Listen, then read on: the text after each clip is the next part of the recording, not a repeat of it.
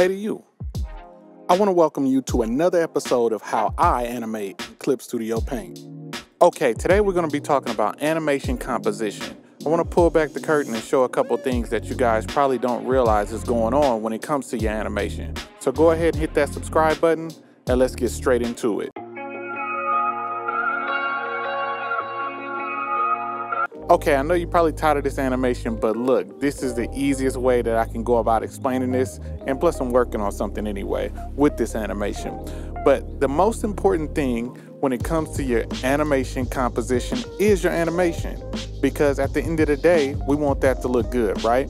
So when it comes to an animation, you want to basically get your animation sketch out the way first. So that's what it would look like, just like this. No background, no nothing, just a quick motion animation. And then you want to start working on things like backgrounds and stuff like that. So an example would be this, right?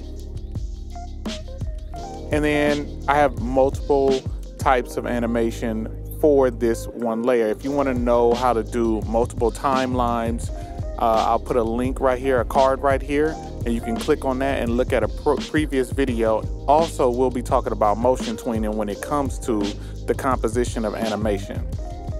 But back to this lesson.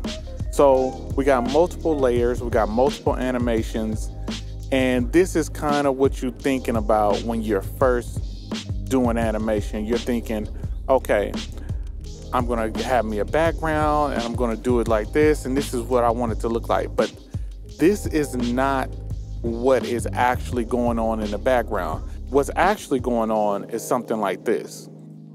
This right here is a composition. And what I mean by that, to go a little deeper, is this is multiple drawings put together. And a lot of times these backgrounds are drawn separately, right? So this would be the background in the back, or what you would call like a cove or something. I drew it separately. See, that's in the background. And then you got things like the foreground, and that's this. That would be the ground itself, and then this clip side and this hanging off the side.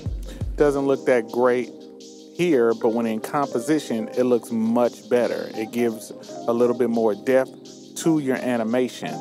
And that's the thing when it comes to something like a full-on animation and the composition that goes into it. While you only see something like this with the camera following close up and stuff like that, what's really going on is this. And let me show you what the camera looks like inside of the animation. And this is the animation. The blue square is the camera. And as you see, it's just following the character through, right? Widens out, so on and so forth. Now, a lot of people that do these animations and put them all together, they do their composition in something like After Effects or right into Premiere Pro. I'm not going to tell you to do that because I want you to learn how to do it in Clip Studio Paint. Now, if you know how to do it already, you can do that. That's fine and dandy, but this is about Clip Studio Paint. Now, if you don't know how to use the camera, go back to the same video I already recommended for the multiple timelines. It has timestamps. You can skip forward to how to do motion tweens a little bit more in depth, but let me do one more just in case. Okay, so I'll come up to animation and a new animation layer, and a 2D camera, right? And remember, you gotta be on this tool, operation tool. Let me turn this camera off. Yeah, let me turn this camera off. I just want to show you what it looks like. So this operation tool is on, and when you move this camera, it makes a keyframe. And then you'll come down, move it again, and it makes another keyframe.